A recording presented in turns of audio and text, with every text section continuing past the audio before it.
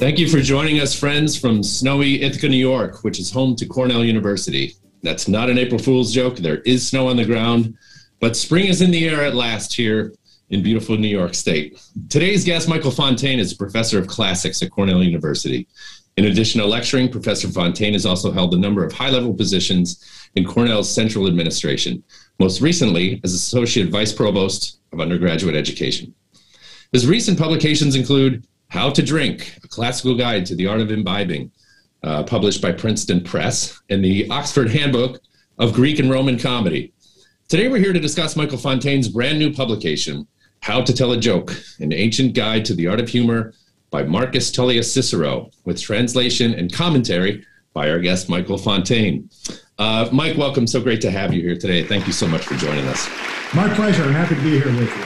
You bet. So congratulations on the publication of your book. I know it's a long process.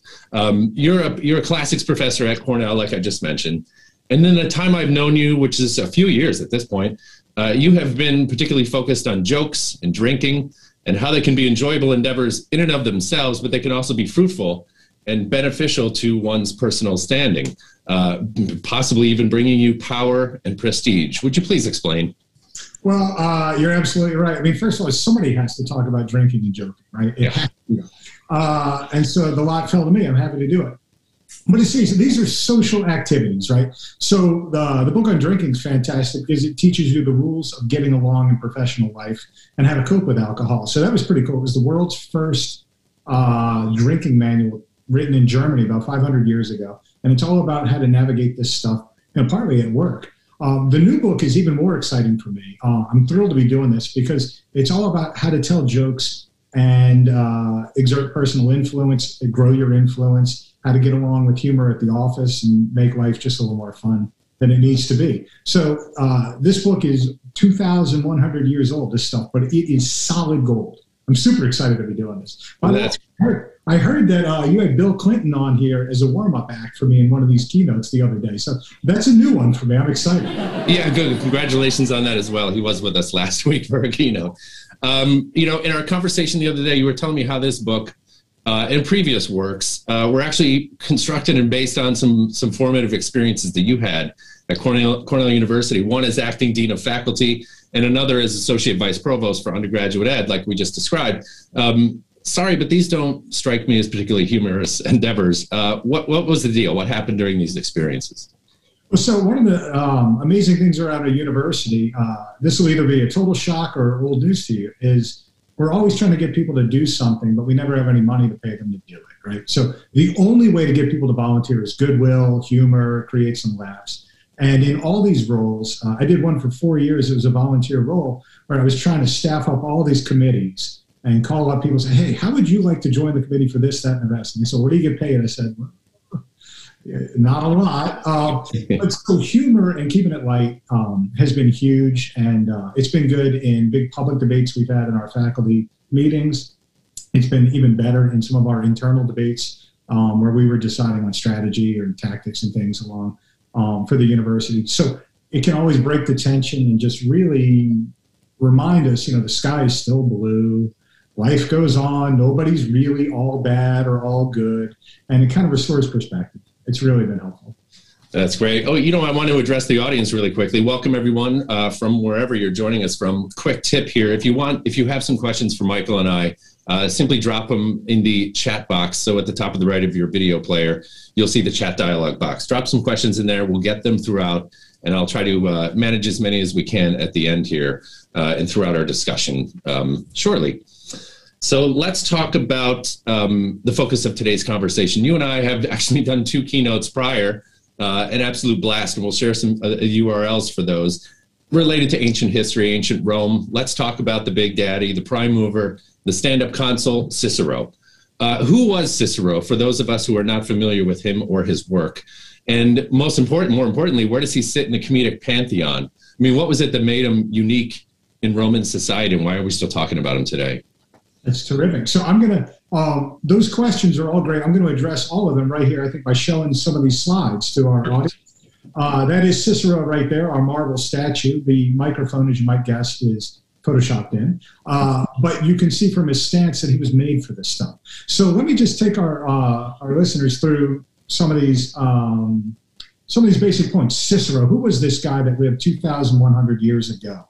All right, so first I want to ask the audience a question here.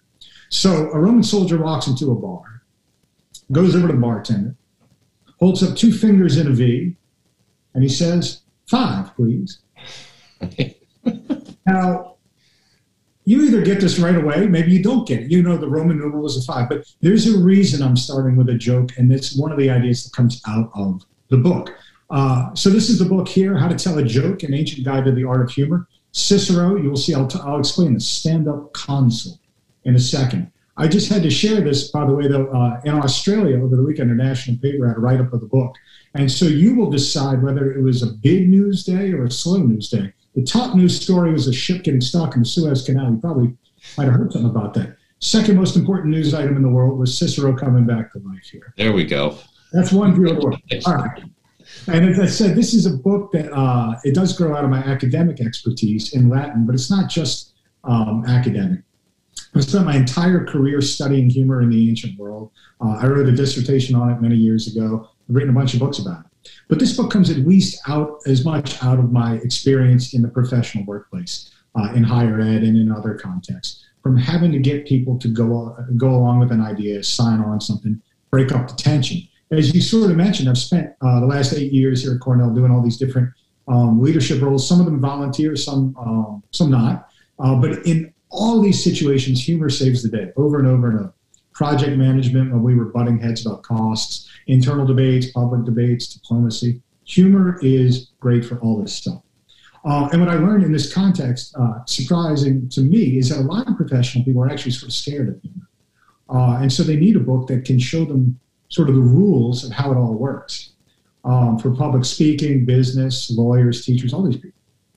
So I've already teamed up with eCornell, maybe we'll talk about that after, to actually bring Cicero out of the grave 2,100 years later. We put that guy to work and teach his principles today.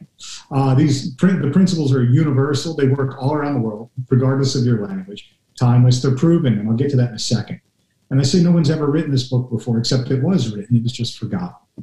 So a quick thing to say, everybody knows this, all magic spells and arcane knowledge, it's always in Latin. So is this book. So I've taken it out of Latin and I've tried to put it in some fun English that'll entertain you. So let's get back to your question. This is Cicero here, the man behind the mic. So most people look at that and they see this ancient statue, say, oh, who's that guy?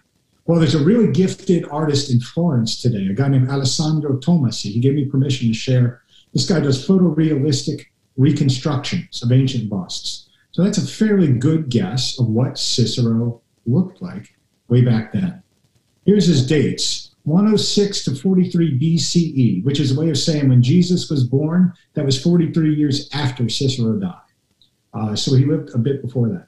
So the book actually includes 2 authors. We got Cicero over there on the right, and over here on the left is this guy, a guy named Quintilian, much less famous. He lived about 150 years after Cicero, 150, 200 years after. And so they give us 2 different perspectives. I've translated both of their treatises on humor. The guy on the left is like me. He's a professor. His job is to distill best practices from what he sees other people doing. Over on the right, though, you have Cicero. He's the guy that they call the man in the arena. He was the consul of ancient Rome. And this is tricky because consul is an English word, but it doesn't mean the same thing. Consul in Latin means the president of ancient Rome. So Cicero was basically the president of ancient Rome. The system's a little bit different. They had 2 presidents, but he was president in his year, and he told a lot of jokes. So this book, you'll see I just highlighted the word selected. So the treatises are embedded in much longer works that nobody reads. In part, your eyes would glaze over if you tried to read cover to cover. Some is pretty boring. But this stuff is built in segments, and it's clear that it was meant that way. So we pulled them back out and got rid of all the junk. So let's talk about Cicero. This is from Quintilian, the beginning of Quintilian's speech, and this is sort of interesting. He says, laughter seems like a minor thing, that any stand-up comedian, any street performer, any idiot can get laughs. Because nevertheless, laughter does have this certain overpowering and conquering force where all resistance is futile. You know this has happened to you. I can see it. I bet it's happening right now to some people. Laughter oftentimes erupts from us, even against our will. It often squeezes a confession from the face and the voice, and it even rocks your whole body forcefully. And this is the most important part, he says. As I said, though, laughter can change the course of the most serious matters, since it zaps anger and animosity with great frequency. And his idea seems to be if you can physically get people laughing, it does something to the embodied emotions. I mean, who knows if it's chemical or if it's blood pressure or whatever it is, but something works. This stuff works. He says, let me give you an example. Once upon a time, there's these young men, these college-age guys in the southern Italian city of Taranto. They're at this dinner party, and they're drinking, they start saying a lot of really nasty things about the king. When they were brought in to explain themselves, they were arrested. There was no denying or defending it. They escaped with a laugh and a well-timed joke. The king says, what do you have to say for yourself? And one of them quips, nah, man, if we hadn't run out of booze, we would have killed you.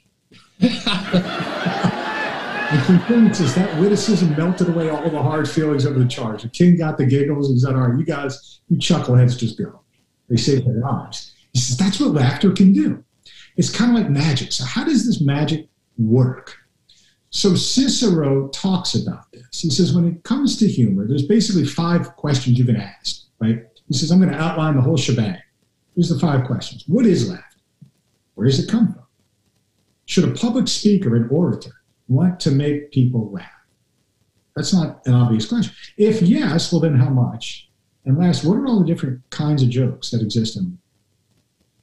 He says, all right, take number 1. He said, what laughter is, how it's aroused, where it dwells, how it arises and erupts so suddenly that we can't stop it, even though we want to, and how it can simultaneously take over the sides, mouth, cheeks, eyes, face.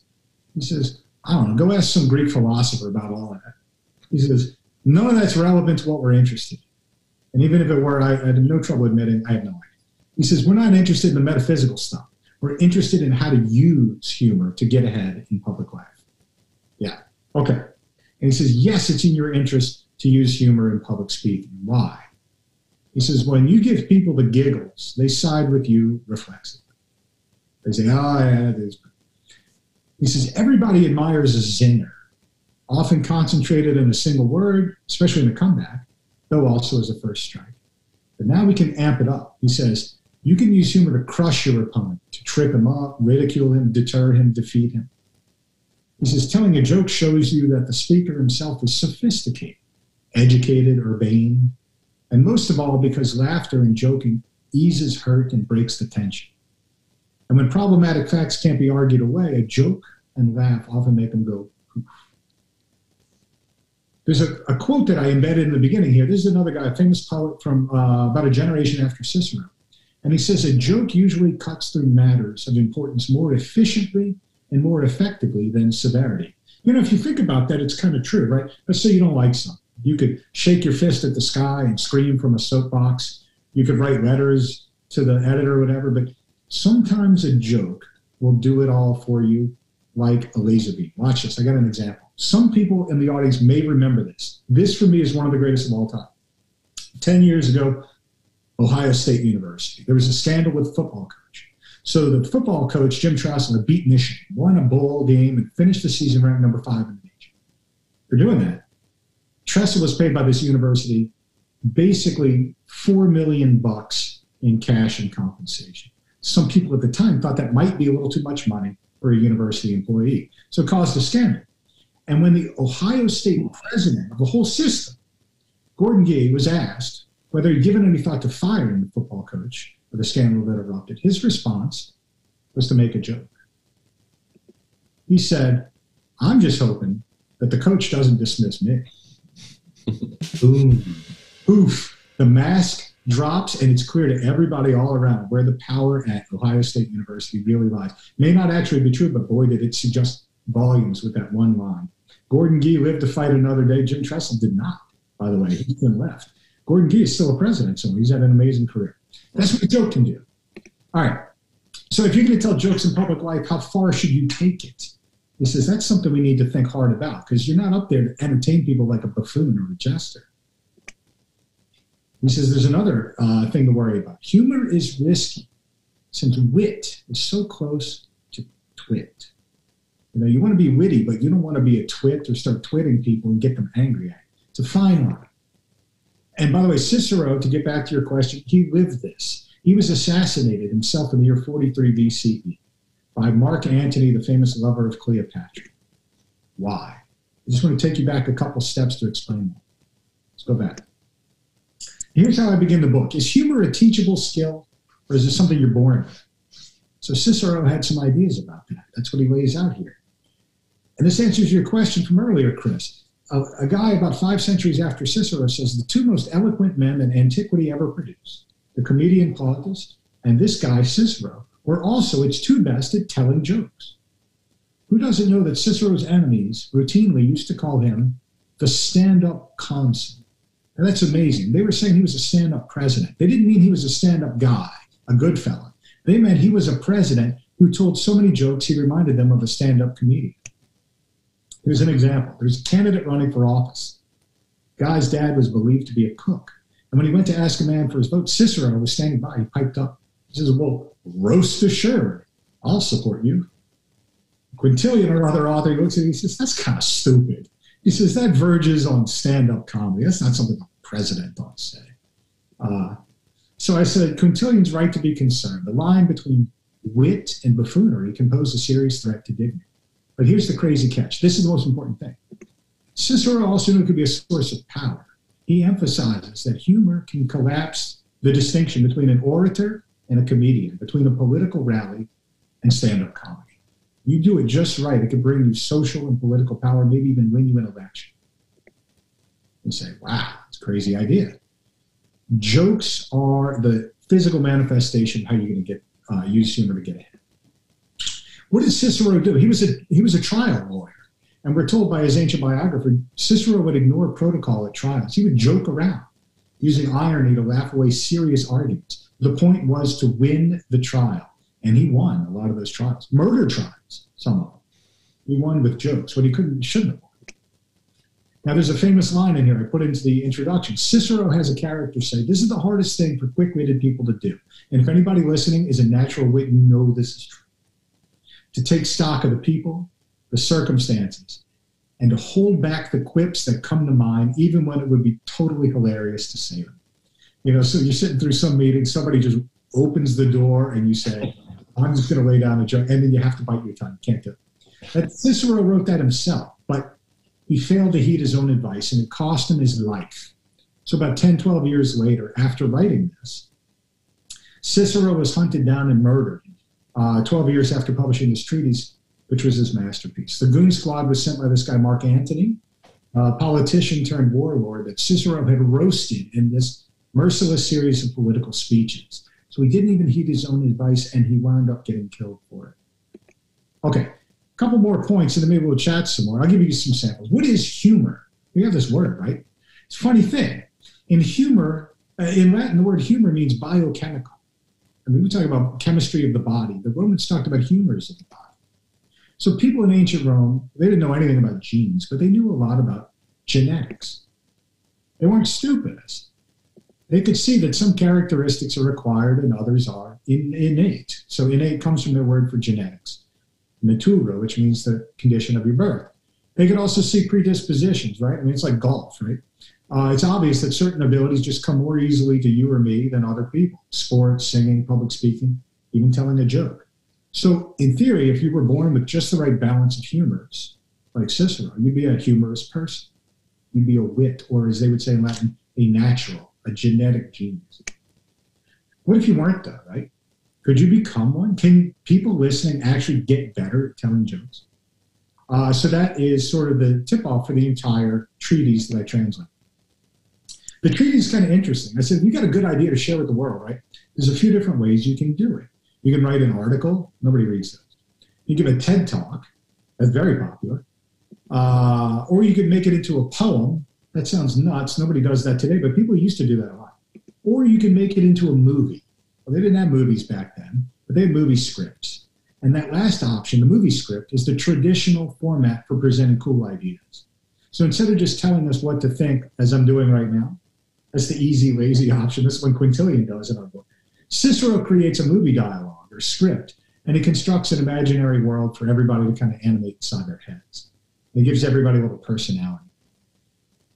And I thought before I give you my samples, right, styles of translation vary. I said, some are literal, others go for the gist. This translation goes for the jest, trying to keep it fun and fun. So here's some samples. You want to see what the Romans laughed at? Shifting. So Quintilian says, if you get in hot water, here's the kind of joke you could tell. He says, a funny example is this denial of this guy Quintus. He's on trial. The prosecution made a visual presentation for the judges of him. And in every image, he was either sitting naked in the public stocks or getting bailed out at the poker table by his friends. So he quipped, sheesh, didn't I ever win? And this worked. He says there's also statements that in order to underplay or exaggerate something, they surprise us by going totally over the top. For instance, in another public speech, this guy Crassus quipped, Memmius thinks he's such a towering figure that when he comes into the Roman Forum, he has to duck under the Fabian Arch. You see the triumphal arches of Rome, they're pretty tall. Here's another one. This is from Quintilian. So justification is the technique for getting out of hot water. You have this upper middle class guy. He blew through his inheritance. And when the emperor reprimanded him, he quipped, thought it was mine.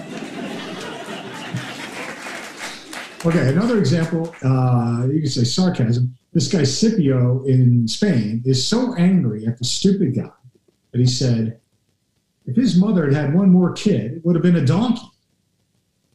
So this is me trying to translate a pun in Latin. It's not as easy to do.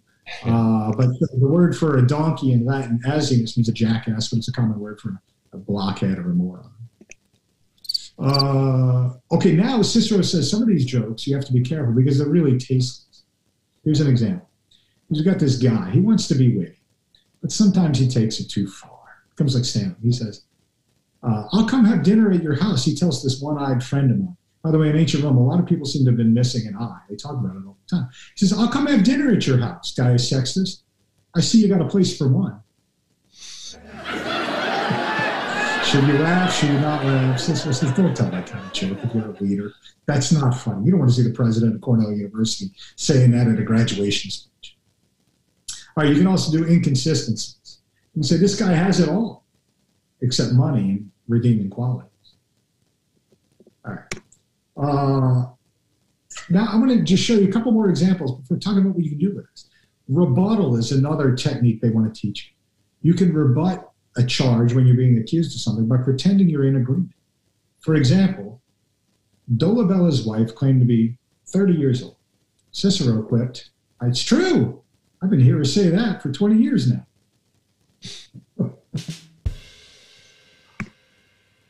Where are we? Okay. Those are some of the jokes, but why study this stuff, right?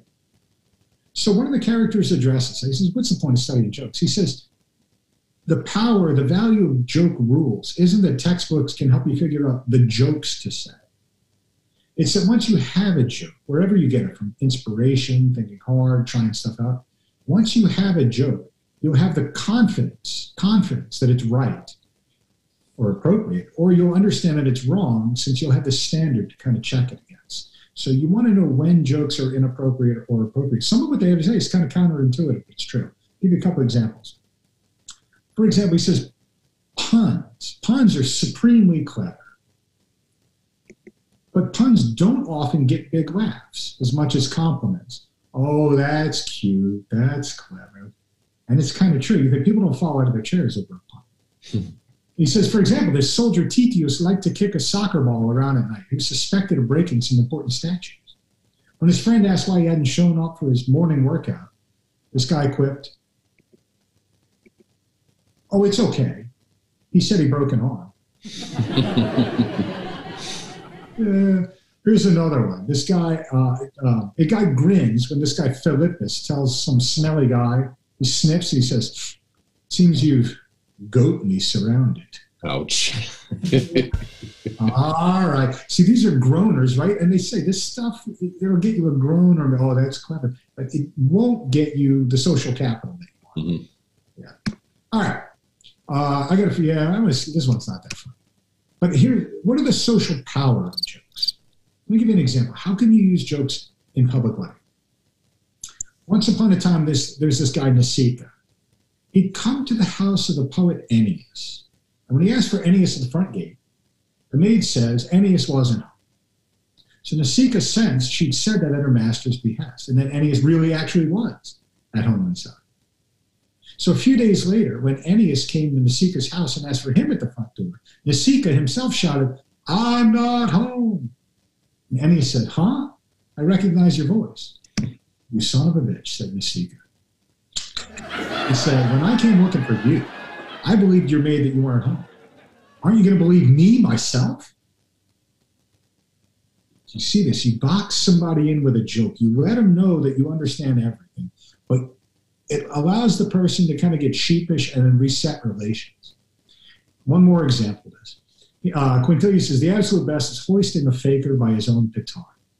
So there's this guy, Domitius Afer. He's this elderly dude, right? Domitius Afer. He had drawn up his will long ago, and one of his newer friends hoped to finagle something by getting him to reassign his bequests. So he concocted a story, and he went to ask Afer's advice. He says, there's this elderly officer. He's already drawn up his will. But should I have him arrange for his last and absolute final wishes? Don't, replied Afer. You're offending him. He knew who the story was about. Okay. I said at the very beginning, and then I'll end our slides here. A famous quote that I've always loved. This guy says, I wish Cicero would rise from the dead. So that's what we're doing with this eCornell thing. I've been working all month, and we are so excited. We're going to put these techniques to use. Say Cicero in executive education. And I'm telling everybody, yes, absolutely, you bet, right? This is the best opportunity to put his techniques to use today. Make Rome seem a little less remote, more alive. So how are we doing this? We have a two-part course. The first is using humor for influence, personal influence, like a job interview, cocktail party, giving a toast, giving a speech in front of a bunch of people. And the second is humor in the workplace, how to get along, how to tamp down humor if you have a fungineer who won't be quiet. You have a humble brag, you're trying to neutralize that dude, whatever it takes. All these characters are everywhere. You think like the TV show The Office, that's what we have in mind. So it's been a ton of fun and it's working. But with that, I think I should probably call it quits on the slideshow, Chris, and maybe we can have a little discussion about some of this or other questions. Yeah, plenty of questions rolling in. Thanks for that, Mike. Yeah. Several emergent themes are coming through in the questions. I think we can get a few done at once. I should ask you, are there certain types of styles of humor that Cicero excelled at, among others, like ad hominem kind of attacks, personal jabs, sometimes brutal verbal public takedowns, that kind of stuff? I mean, should we think about staying away from that in the workplace, in the business organizational environment? What works when, and how do we think about this? Chris, I think you missed the slide where I said he was murdered. Well, no, yeah. The answer to your question, without a doubt, right? Yeah. Cicero's humor is brutal. Right. Brutal. Some of it is outright nasty. The very last pages of the book, I tucked in a little bit. I said the name of this book is How to Tell a Joke. But I'm going to add a little section, How to Take a Joke, where Cicero was mercilessly ridiculing this guy for his private beliefs. And the guy sort of twits and regains the whole audience. Yeah, so Cicero took it way too far, even by the standards of his own time. Mm-hmm. He was generally seen as the funniest, but also as an obnoxious sort of jackass, for lack of a better word. And so what should you stay away from? Well, I would never recommend targeting people for their private beliefs in the workplace, right? That doesn't seem like a good idea. But not calling people names. But then there's some counterintuitive stuff. For example, people, when they're new in a career, will often try and make a joke that seems like a funny joke you would make with a senior colleague, where you're trying to show you respect their experience enormously, right? So to a young person starting out, old sort of conjures up ideas of like reverend, experienced, wizened, mature.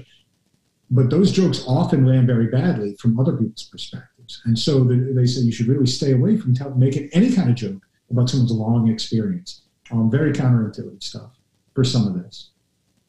Yeah, exactly. I have a couple good questions coming in from the audience. I want to thank EK for this question here. Help me out. I'm considered spontaneously funny, but my joke telling skills aren't so great because I usually flub the punchline. What suggestions can you offer someone like me? Second part, this is my question. There's a section in the book, it may very well be in the intro, where you cite Cicero and his thoughts on being humorous. You had discussed this a moment ago as either a teachable skill. There's a certain bit of inherent skill and ability that maybe should come with this. And there seem to have been two arguments around this, right? You're either born funny or you can learn it. Where do you stand, Michael? So I've asked, let me get to that second part, and then I'll get to the specifics. Yeah, I've asked stand-up comedians. I've asked humorists. I interviewed Joel Stein. He wrote a famous column for Time Magazine for 17 years. It's all in the introduction. And it seems that every comedian agrees you have to have some baseline bet. But if you do have any natural anything, you can fan the flame into something good. So how do you do that, right? First, you go for the practical stuff on the delivery. So this gets back to the audience question, right? Cicero is very clear on this. So is Quintilian. They say, for example, if you want to be funny and maintain your dignity, don't make comedic faces when you're telling a joke. Leave that stuff for the stand-up comedians. You're not a clown. So you want to keep deadpan as a fantastic delivery. And then, how do you get better at the timing and the punchlines? So that's really important, right? You're either really good at that or you need to practice. So if you have a story joke, you want to just practice it, hammer it away till you know the details and you deliver it at home, and then you can drop the bomb in your public setting. It'll go off great. But I recommend that everybody have a go-to joke, 2 go-to jokes. One is a one-liner, like a little zinger that'll diffuse whatever tension you need. And the other would be a little story joke. And so you want to have both of those at hand for whatever situation you might want to deploy. And the more you try them, the better you'll get. Yeah, perfect.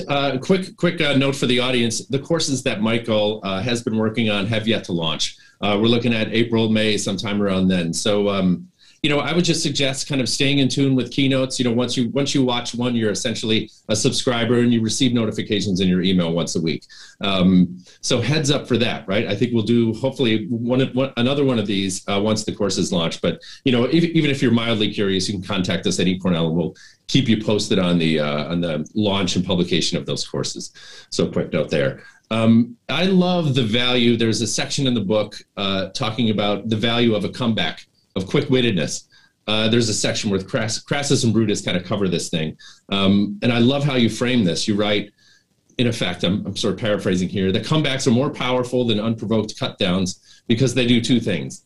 The quickness of someone's mind appears greater in response, and comebacks also display good manners, that we never would have said anything if not attacked, we're provoked. Actually, that is a quote. So tell me a little bit about this, the thoughts on comebacks and quick-wittedness. I think it's brilliant. Yeah, that's Cicero, and I agree with every word of what he wrote. I mean, it makes sense. When you hear somebody come back with this brilliant response, some retort, some riposte, whatever, it just shows you the person's a total genius. They're quick thinking, and you wonder, how are they doing the mental gymnastics to think that quickly?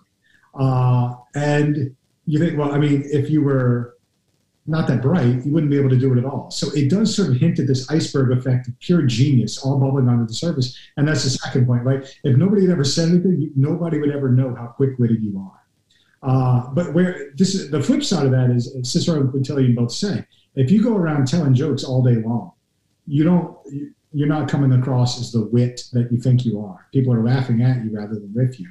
And I say, oh yeah, that guy is a bit of a bozo. Or she really needs to tamp it down. This is work. It's not a comedy club. So I agree with that completely. That said, what's cool is, especially toward the types of jokes, they break all these down. And this is still true today. The sitcom writers tell me that jokes are, as Joel Stein put it, he says jokes are math. They are reducible to formulas. And once your mind gets thinking in certain directions, immediately, you will get better at this. You know exactly how to seize on some aspect of what the person has just said and blow it all out of proportion to make it sort of a funny joke. Exaggeration, diminution, moving it further to the left, moving it further to the right. You can do all this. Yeah. So pivoting off the comeback quick-wittedness part, by the way, no better way to win an audience, right? Audiences just go crazy at a great comeback. It's more powerful than almost anything. Let's talk about how to take a joke. Maybe a witty retort is not the best way to deal with it, right? Is there anything written about how to take a joke, how to deflect it? Should you come back, or should you let the humorist have their moment and take it in good humor, like a roast per se, right? What's more dignified, right? Should you ignore it? Is it perceived as conceding defeat if you don't have a comeback? Is there a place for just kind of hanging back and letting it happen? These are all great questions. Yeah, this is what I put at the very end of the book, how to take a joke. And a lot will depend on, number one, on how you feel relative to the person telling the joke. So we're talking a lot about this in the courses, right? All jokes are basically hostile in nature to some degree, more or less. And there's always this power differential. So humor is always asymmetric. And Cicero and Quintilian both say, don't punch down on people. It doesn't get the laughs that you think you can get. Mm-hmm. So if the joke teller is, let's say, somebody on your same team, and you think you can retort, then I would say go for that. If you're being punched down on, though, this is what's happening at the end of the book. So Cicero, that year, was the president. He was the consul. And he's arguing, he's got this hopeless case. He's trying to defend a guy who's being prosecuted for bribery. He's totally guilty. And so he starts ridiculing Cato the Younger's private, we would say, religious beliefs, his philosophical beliefs. And so Cicero's going on and on telling all these jokes. Cato just sits there deadpan. And when he's done, Cato turns around and he says, what a funny consul we have, folks. And that's what you do. What you do is you take it in stride and you use inclusive language. Hey, folks, we have a so-and-so. And there's a fine line between a dignified joker and a buffoon. And you basically thrust the joke teller onto the far line and make that person cast them as a buffoon. I said, in a way, it's a lot like a Western movie, the end of a Western movie. Mm-hmm. Cowboy here and a cowboy here and a gun on the ground in between them. Whoever picks it up shoots and lives. Whoever doesn't gets shot and dies. And that's what these jokes can be like, depending on the situation and the severity of it. I will say this, though. The more you can take a joke, no matter how painful it is, the better off you look to everybody else. I mean, of course, if it's gone way too far, then a good comeback is saying something like, the worst thing about Christmas parties is having to look for a job the next day. People think twice, right? So if you hint that a call from HR is coming in the morning, that will usually tamp it down. But if you can take it in stride, you will look dignified. It's great. Good advice. All right, let's go to a little hot tips and tricks section here, because that's the way the audience is kind of thinking. I've got two questions here to hit you with. Amy and Sasha are thinking along the same lines. Sasha asks, how do you weave jokes into a narrative when you're writing a speech without detracting from the content? And Amy asks, how do you open a meeting with a joke to get people's attention, right? So there's a balance to be stricken here. You don't know the room that well, right? You haven't really read it, but you've got a joke prepared. What do you have to think about when you're doing something like this? Great. Let me answer the second question first. So when you open with a joke, when you tell any joke in public life, you've got to do a cost-benefit analysis. But the first step is, what is your goal? What do you want by telling the joke? So you want to think long-term, short-term. If you go in with a joke and it bombs, you might actually be forgiven. So that actually is not the calculation. If you want to arrest the attention of your audience, definitely start with a joke. But here's the secret. It doesn't have to be, it shouldn't even be some hilarious crack-up joke that makes people fall out of their seats. All you need is a chuckle. And it's like magic. It transforms the whole room and gets them on your side. So you want a corny joke. The book talks about this. You tell a corny joke, you don't even dare hint at obscenity. You never tell an obscene joke, but you don't even hint at it. But you tell a corny, cheesy joke. As I say, the book is full of cheesy jokes. It's not for the lactose intolerant. That's not that funny of a joke, right? Right. Enough. It's enough. And that will win the audience. That's what they keep saying. You want to win the audience. So the first question was about the technique that they call in the book sort of banter. Mm-hmm. Shtick. I translated it shtick in the book. Yeah. So they distinguish between shtick and sick burns. The sick burn is an absolute just killer, a bullet that just ruins someone's day if you land something. But the banter, you want to weave all through the speech. And again, what are your goals? Are you trying to win the audience, or are they already on your side? Are they getting bored or distracted? So those are do you need to break tension? Those are the main three goals, right? Boredom, hostility, break tension. Very either awkward tension or tight, taut, focused tension on something. So once you identify that, then you can work the jokes in. So when I do lectures in various courses, I try to weave a joke in every 7 to 10 minutes, depending on the topic, right when I think they're getting bored. It's different in a smaller meeting if I'm not doing a prepared speech, but I had a couple of total wins where I reversed the entire gravity of the entire momentum of the meeting with a go-to joke that I always share. And it gets everybody thinking, and it can just sort of break everything up.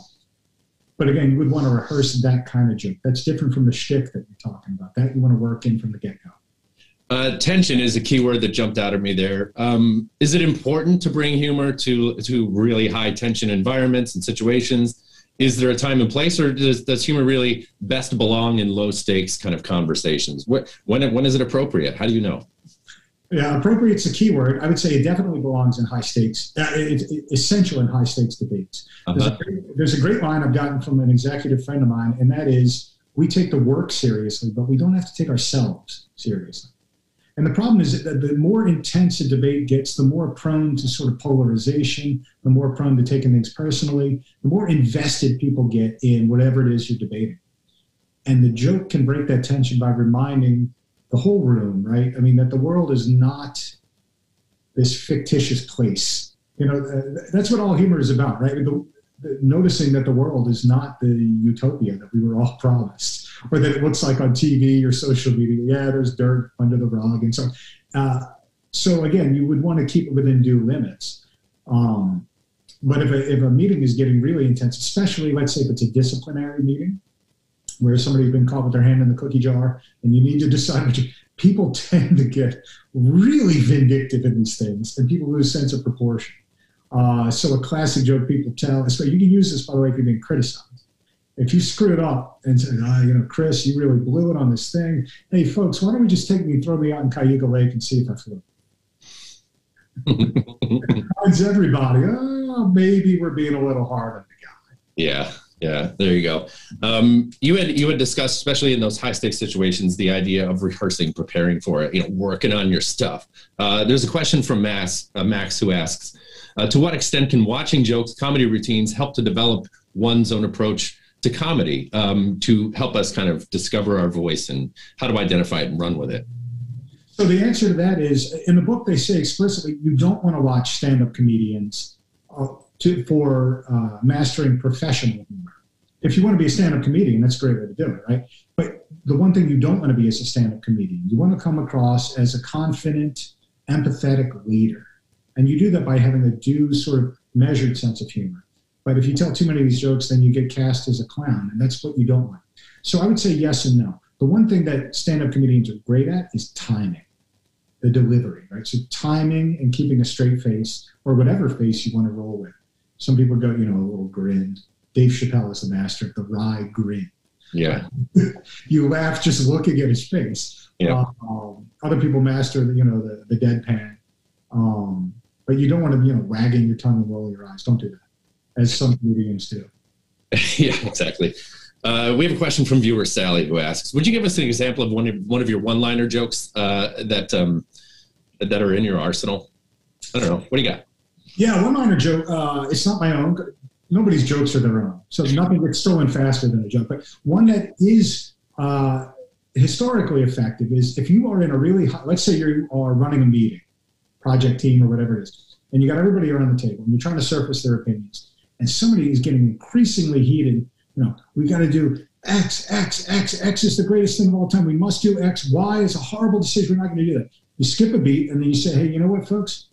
We're going to take Chris out of the undecided category. That makes things a little easier.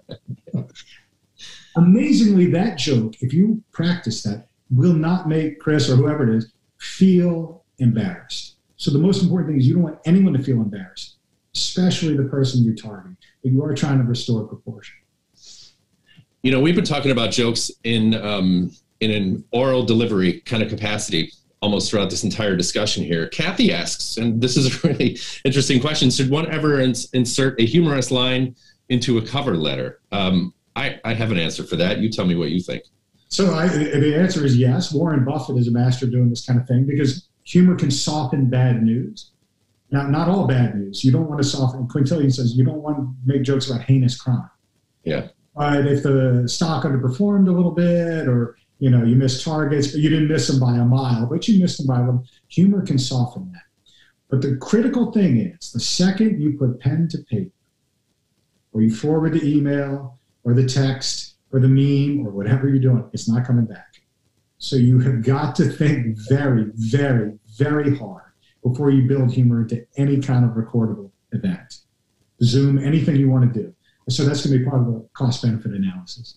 Yeah, exactly. But, it's such a great way to provide someone else with insight into who you are. It immediately kind of makes you real, flesh and blood.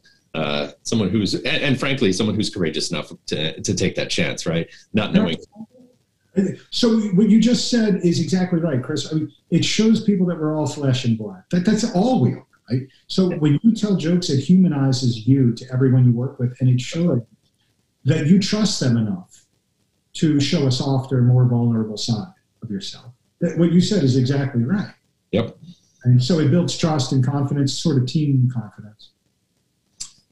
Let's talk about the different types of funny people. I work in a pretty large workplace. There's 350 of us or something like that, right? And everybody, the funny people each have their own kind of thing. Can we talk about the different types of funny people? There was some delineation in your book that you had written about, right? What distinguishes an orator from a stand-up, from a street performer, from the lowly clown, on the street and so on. There's lots of distinguishing between types of comedians and types of jokes. Some are about, this is the thing that I want to ask you about. Some of the jokes were about language and some are about the thing. Can you explain this concept? Yeah, definitely. So language and thing is the fundamental split of all ancient rhetoric. So rhetoric sounds already a little different in English than it does in the ancient context, but public speaking. So the fundamental split in public speaking between language and thing, or we could say language and situation.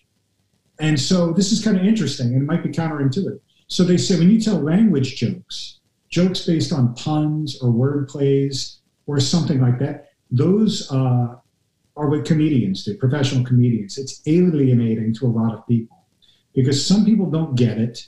Other people do, and they think it's great, but they don't associate it with sort of the confidence-building humor. And, of course, any of us that work in an office where English is not the native language, for everyone, that it's going to be alienating to say that kind of joke. So the better option, they always say, for professionals is situational humor. Little story jokes or jokes based on the absurdity of whatever thing you've noticed. Very emphatic on that point. The other thing is the different kinds of comedians. A comedian, you see me in my stunt picture up here. I'm not a stand-up comedian. That's just for fun. We did that as a publicity stunt. But the idea is a comedian just tells joke after joke after joke after joke. And a leader will tell one joke, maybe two, something like that. And then, of course, there's different kinds. The street performers will tell obscene jokes. That's probably too advisable in most workplaces today. But that's why we go to those performances. We want that sometimes. Let me switch gears a little bit. In the courses that you're developing for eCornell based on the book, you talk a lot about using humor when you're in the spotlight. I want to focus back to that, right? Because that can be a lonely place. And there's a lot to consider when you're in the spotlight. Tell us a little bit about that, what you do with the spotlight when you're given it. Great. So I imagine the spotlight. There I am in the spotlight in our picture, right? So when we think about using humor in public life, you got to ask yourself, the first question ever is, have you stepped into the spotlight voluntarily? Right? Have you accepted an invitation to give a talk? Are you in the front of the class? Or have you been thrust into the spotlight and you are trying to get out as fast as you can? That's when, for example, the New York Times calls and they want some quote from you on some bad situation. You don't want to get the quote, but you can't really say no comment. Or you have been caught like those teenagers in South Italy saying nasty things about the king and you're brought in. What do you have to say for yourself? They don't want to say anything. They got to say something. So there are different techniques for maximizing the humor and your goals, depending on whether, as I say, you want to be there, you're excited to be there, you want to sell the audience something, or whether you are trying to get out of the limelight as fast as you can. And the joke is your escape hatch. Yeah, there you go. That's a good one. I want to go back to this Sasha question. I'm really curious about this. This one's from previous when we were talking about writing a speech and detracting from the content. How about is there anything written in the book or anything that you've kind of come across in your experience about what to do after the joke, right? You've kind of, how to kind of refocus people and make that eloquent switch right? Because that can be unnatural and clunky if not done right. Oh, you're totally right. So the book doesn't talk about it in these extracts, I think, because they take it for granted. But the rules are fairly clear. It's going to be a lot about timing, right? You want the laughter to spread, again, for as long as you want it to. Usually the best thing to do, if the joke lands very well, is to simply give people a second to laugh. And I say, all right, though, okay, but let's get serious here for a second. And that sort of deliberate, maybe a hand gesture, and actually saying, let's get serious here for a second, will reset the room like magic. It actually works very, very well. And then we talk about in the E. Cornell course, what do you do if your firecracker is a dud or it blows up in your face? What do you do to try and save the room? And then there's different techniques. So if it's a dud, you can ignore it. If it explodes in your face, you can try different other jokes. For example, if you tell a joke and it doesn't land, you're giving a speech. You can say, folks, when you invited me here to talk to you today, my wife said, don't try to be too funny. Just be yourself. And that, of course, you adapt these, my husband, whatever it's going to be. And that one can work like magic, too. And people say, all right, here's somebody who tried. And it will reset the room. You let them talk, say, all right, we're really here to talk about it. And then you string it out. As people are laughing at the second joke, you say, yeah, I didn't think it was such a good idea. I was thinking maybe I should have tried something else. But anyway, that's in the past. Let's talk about underwater exploration, whatever it is. Exactly. Hey, we kind of, I want to go back to Cicero to tell you the truth. When you and I first met, this was back in 2019, we did a shoot in the studio here. And, Cicero is a fount of wisdom, right? We can learn so much from him. You and I did a keynote called How to Make a Tough Call, Classical Lessons in Decision-Making from the Ancient World. And we're going to share that URL there in the chat with you all, and I hope you can check it out afterward. And we have a number of other links we're going to get to in just a few minutes. We only have about 7 minutes left. Can you tell us a little bit about what that decision-making, how that decision-making, the discussion that we had may apply to this idea of telling a joke, being humorous, and all that kind of stuff? Are there through lines, or is there something that can be drawn to the event that we've done before to what we're talking about today? That's a great way of thinking about it. So the book that we were talking about a couple of years ago, Cicero's book, it's called On Duties. And maybe some in the audience know it, others don't, but the most interesting thing is that when the printing press was invented in Germany in the 1450s, the first book they printed was the Bible. Cicero's book was the second book they printed. They thought it was that important. And it's how to live a good, happy, dignified life in a community. And so it's written to this Cicero's son, who was off in college studying philosophy at the time. And the son, it's funny, writing home asking for money. And his father says, how are you going to grow up and make up your mind about doing the right thing? So he does have a section in there about humor. He says, stay away from the obscene jokes.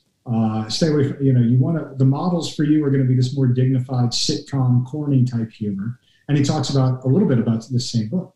But then the rest of the book is practical wisdom. He's gone through all of Greek philosophy and tried to separate out the useful information.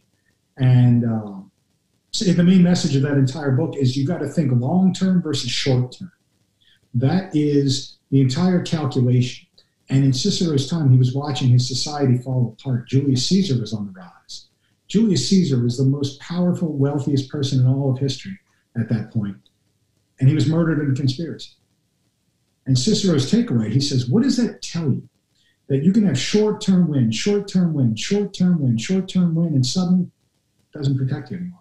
So we have to think about how to live our lives as good people to make it all the way to the end. And the way to do that is to cultivate goodwill, good faith dealings. Don't cheat people even when you think you can get away with it. And it's loads of practical advice, fantastic stuff. And we talked about it in this context, you and I, in the statement that had come out, right, about companies doing the right thing. If they're not just maximizing profits, how can they do social good? Yeah, beautiful. I want to share a couple other things too, because if you like the road we're going down here, for those viewers, we did it at our second keynote, was in 2020. It was called Timeless Odyssey, What the Ancient Greek Epic Teaches Us About Modern Mentoring. I had just finished Emily Wilson's translation of the Odyssey. Blew my mind. I was so excited. And then to get in a room with you and talk about that was excellent too. So I'm going to share that URL with the audience. Now, you've done a lot of writing, right? Not only a couple of the books that we mentioned. You did some really cool LinkedIn LinkedIn articles from the last couple of years. We've got a few articles to share there. Classical lessons in business education. What is the duty of a company? 6 leadership insights from the trial of Socrates. And lastly, Twitter has become the modern day Colosseum. That was an article that was published in Fortune magazine. So we'll share that URL with you as well. There we go. So those are the resources. Hey, let's talk about the book. There's a special offer that we are extending to our audience. You can purchase the book, How to Tell a Joke, at the Princeton University Press.